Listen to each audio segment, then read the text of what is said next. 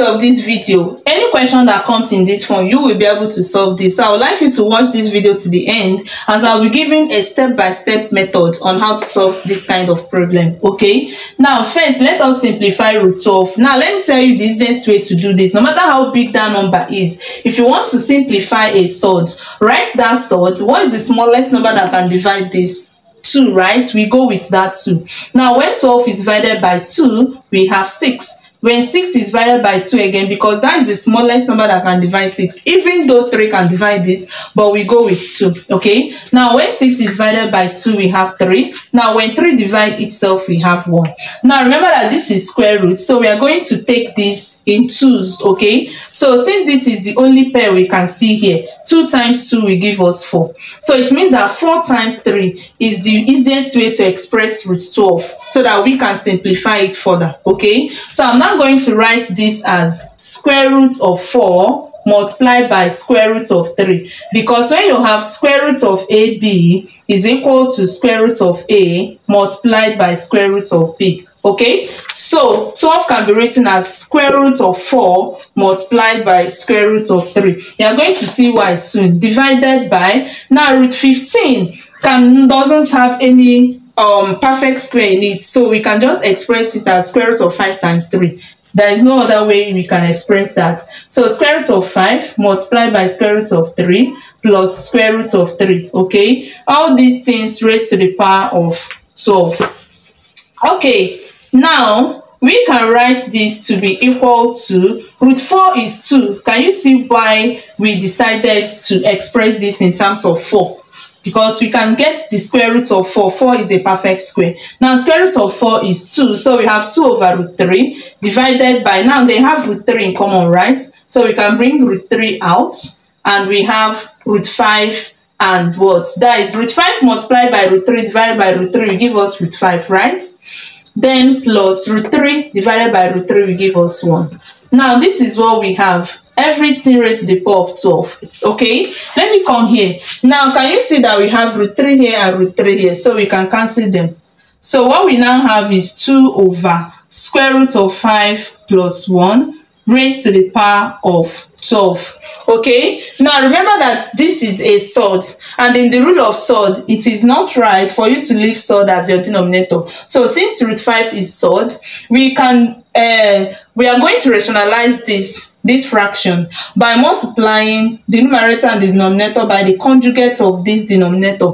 Now the conjugate of this denominator is root 5 minus 1, so the sign will change to minus. If this is root 5 plus minus 1, then the conjugate will be root 5 plus 1. So in this case it is plus, so the sign will change to minus. So this is what I mean. We are going to multiply the numerator by root 5 minus 1, the conjugate of this, and also multiply the denominator by the same thing. Okay, root 5 minus 1. That is how to rationalize. Okay, everything raised to the power of 12. Now we continue to solve. So this is what we have: 2 brackets root 5 minus 1 divided by, now when you have a plus b multiplied by a minus b, this is difference of 2 squares, right? So this is same thing as a squared minus b squared. So our a here is root 5, so this is same thing as root 5 squared minus our b is 1 squared. Remember that the whole of this is raised to the power of 12. Now we are still simplifying. We have not even started solving, but trust me, when we start solving, it is more interesting. Okay, all right, so this place we have 2 root 5 minus 1 divided by, then this we cancel this, we have 5 minus 1 squared is still 1. Everything raised to the power of 12. Okay, so this is equal to 2 brackets root 5 minus 1 divided by 4, because 5 minus 1 is 4. Everything raised to the power of 12. Permit me to continue from this side of the board. If this is the first time you are seeing this amazing channel, click on the subscription button and turn on your notification bell so that you don't miss our amazing videos.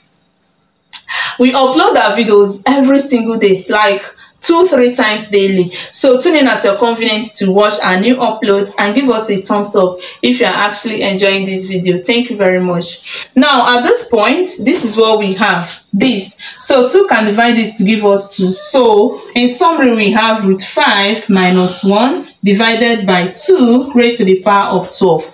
Now from this part, whenever you see something in this form, okay, to solve this, call whatever you have inside the bracket anything. So I'll call mine x, you can decide to call yours y, or anything of your choice. So we can say let x be equal to root 5 minus 1 divided by 2. Now when you do that, that means you can say that this is equal to x to the power of 12, right?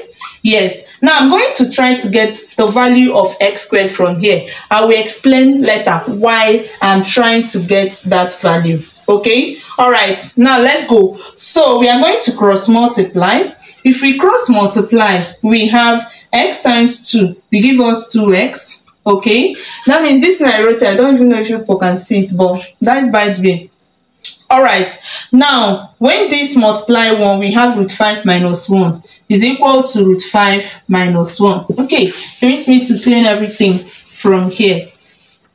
All right, now you transfer your constants to this side. Like I said, it's a step-by-step approach. So transfer this minus 1 to the other side, your constant. So we have 2x minus 1 will cross to become plus 1 is equal to root 5. Now because we want to remove this root side, we square this side, right? And whatever we do to this side, we do that to the other side as well. So let us square this side as well. 2x plus 1 squared, okay, is equal to root 5 squared. All right. Now remember that when you have a plus b squared, that is equal to a squared plus 2ab plus b squared.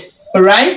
Now that means we have 2x squared plus 2 multiplied by 2x multiplied by 1 plus 1 squared is equal to, now this you cancel this, we have only 5 here. Now 2 squared is 4, x squared plus 2 times 2x times 1 will give us 4x plus 1 squared is 1 is equal to 5.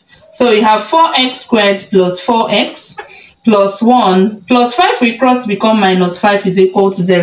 Like I said, my intention here is to get the value of x squared, and I'm going to explain why soon. Okay, so we have 4x squared plus 4x plus minus 1, because 1 minus 5 is minus 4 and plus times minus is minus, so we have minus 4 is equal to 0. Now notice that we have 4 4 4. We can decide to divide through by 4 to simplify this further. So if we divide through by 4, we have this divided by 4 divided by 4 divided by 4 divided by 4.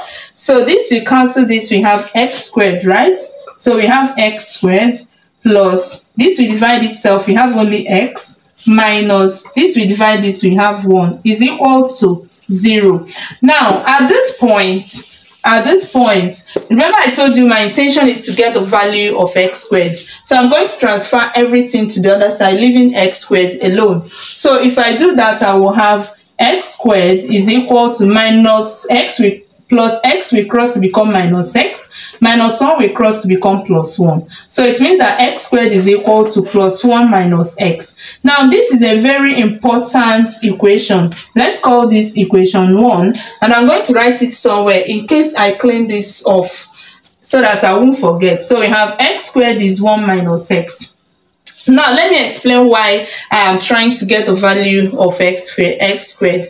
The first thing you need to know is that we are looking for x to the power of 12. Remember we said let this be equal to x, so that means we are looking for x to the power of 12. Now if we use the law of indices or exponents, remember that a to the power of m raised to the power of n is equal to a to the power of m times n. Okay, yeah, so that simply means that 12 can be expressed in terms of its product of its factors, as product of its factors. Now look at what we do. We know that x to the power of 3 raised to the power of 2 will give us 6, right? Now if I should square this as well, I'll get x to the power of 12. Yes, 3 times 2 is 6, 6 times 2 is 12.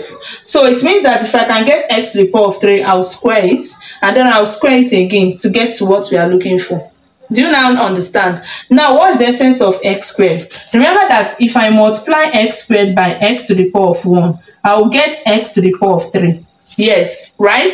So that is it. Once I do this to this, I'll get my x to the power of 3, and I'll use it as a base to get to my destination. Let's do it together so that it won't be difficult. So like I said, we are going to multiply this side by x to the power of 1, and you know in mathematics, whatever you do to one side, you do that to the other side to balance it up. Okay, so we are going to have x squared multiplied by x is equal to 1 minus x multiplied by x as well. So here we have x to the power of, remember that x is same thing as x to the power of 1. So we pick one base and we add the powers. 2 plus 1, which is 3, is equal to x times 1 is x, minus x times x is x squared. Now remember I said that x squared is the most important equation so far. Now this is why, because we are simplifying without a calculator, anywhere we see x squared, excuse me, we are going to replace it with 1 minus x. Okay, so that means x to the power of 3 is equal to x minus, our x squared is 1 minus x. Okay, so we have x to the power of 3 is equal to x minus times 1 is minus 1, minus times minus x is plus x. Okay, so we have x to the power of 3 is equal to x plus x is 2x minus 1. Now we have gotten x to the power of 3. Remember our intention, we are going to square this to get x to the power of 6. Okay, and square it again to get to our destination. But not just getting to the destination, there are so many things involved while we get to the destination.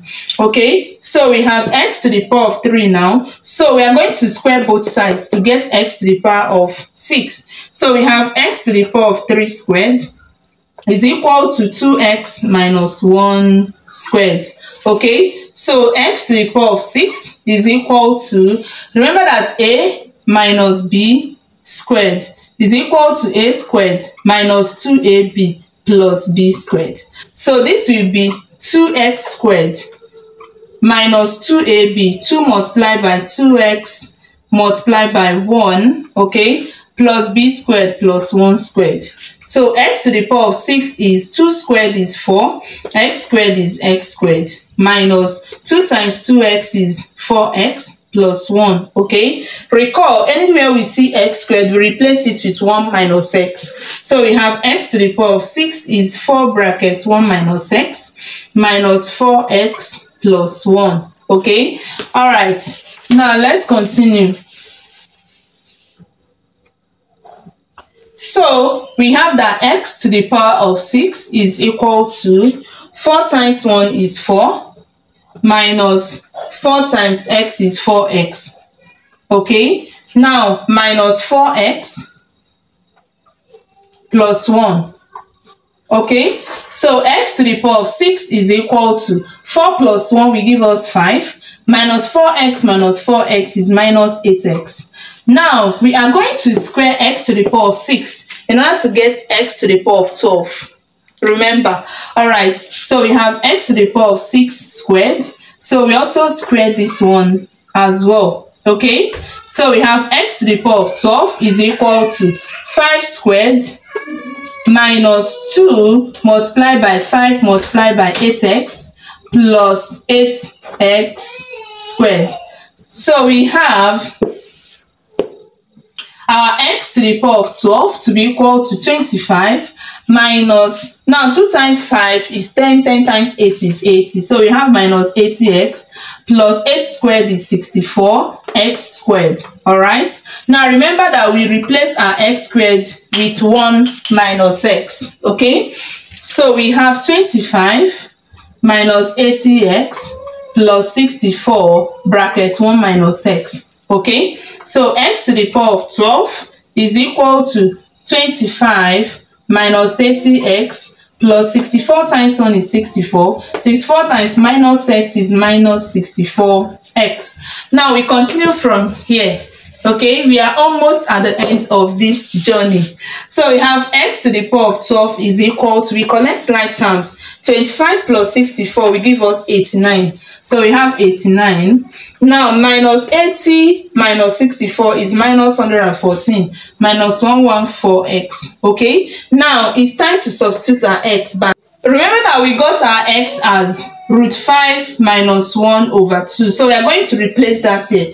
So we have root 5 minus 1 over 2 raised to the power of 12 is equal to 89 minus 114 bracket root 5 minus 1 over 2. Yeah, we are going to use the simplified version, not this one. Okay, so we have root 5 minus 1 over 2. All right, now we have this to be equal to, I don't want to keep repeating this, 89 minus, now 2 we divide, this is 144, sorry, 144. Now 2 we divide this to give us 72. Okay, I'm sorry, so 2 we divide this to give us 72. We have 72 brackets root 5 minus 1. All right, so this is equal to 89 minus 72 times root 5 will give us 72 root 5. All right, minus 1 minus 72 times minus 1 will give us plus 72. So we solve this. 9 plus 1 will give us 11. We write 1 carry 1. Okay, now 1 plus 7 is 8. 8 plus 8 is 16. So we have 161 minus 72 root 5. Okay, now therefore root 12 divided by root 15 plus root 3 raised to the power of 12 can be expressed as 161 minus 72 root 5 in its simplest form without the use of a calculator. Thanks so much for watching. See you in my next video. Bye.